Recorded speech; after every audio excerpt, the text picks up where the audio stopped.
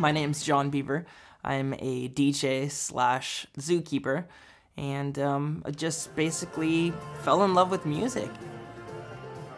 Connection is my job as a musician, is connecting people with the music that I play. The same exact thing as a zookeeper. My job is to connect people with these animals that I work with.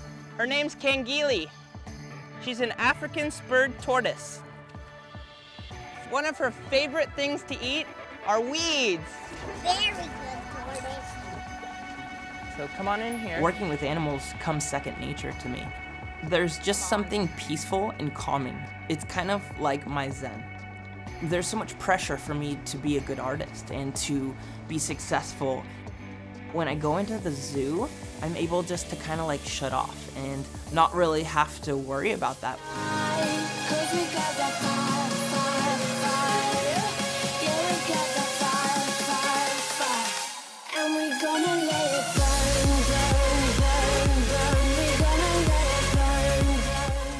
I went to my first, I guess you would call it, rave dance music concert, let's see, probably 18 years ago now. I grew up on rock music, hip-hop music, and walked in there and saw people dancing, celebrating life, and I was like, oh my gosh, what is this? I want to be a part of this. And so I went home and I bought turntables and bought some records. We used to spin vinyl records and immediately started playing that. As a DJ, I have to cater to everyone. I have to cater to the people that are just going out. I have to cater to the people that are there nitpicking my set and listening for their favorite song and how I'm changing their favorite song. I try to figure out how to make my mom happy when I'm playing my music and make my boss happy, make my raver friends happy, make the clubbers happy. It's kind of finding a balance and being able to put on the best performance and show that you possibly can. Being able to bring us all together is what I'm trying to do with my music.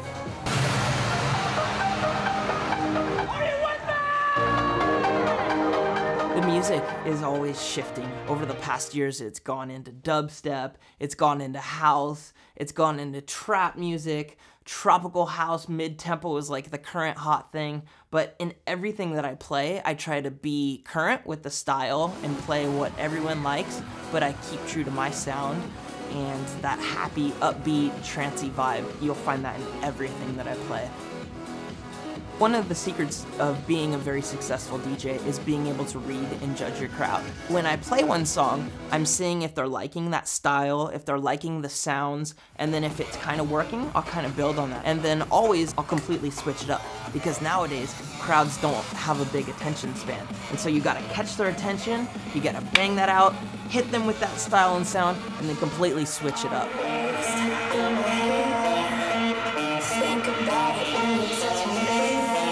It would be easier to create my sets beforehand, but it just takes the fun out of it. Like, I don't want to be that guy that goes up there and just pushes play. I still love the art form of DJing, taking two records and mixing them together. I'm passionate about this, and I love doing this.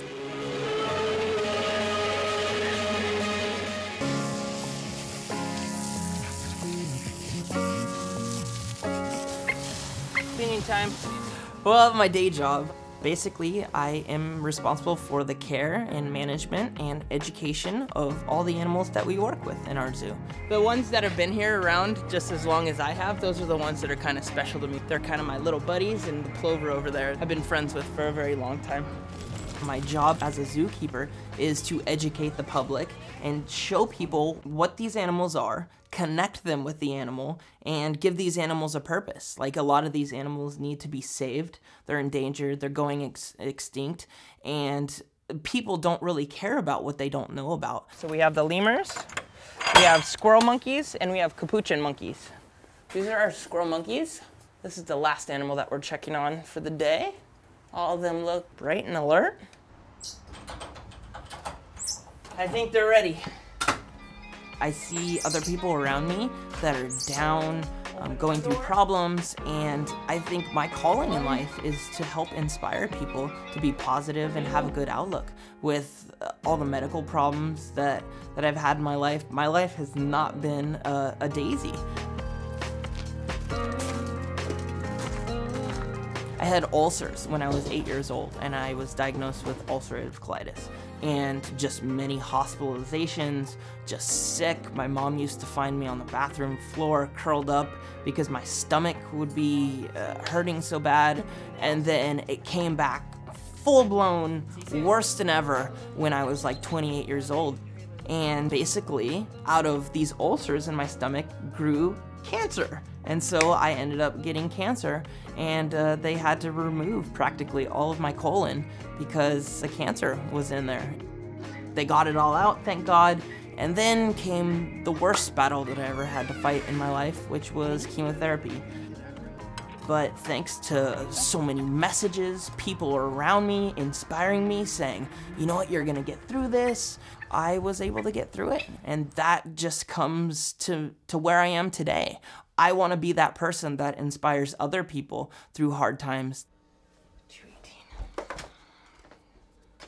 I do mashups. I'm kind of known as a mashup DJ. Before I play a show, I'll spend days getting ready for it in the studio. So I kind of have this general idea of songs that I want to play. I like to start hard, strong, be like, whoa, here's John Beaver, let's go. And then I like to leave people with the wow, that was an amazing experience at the end of the set.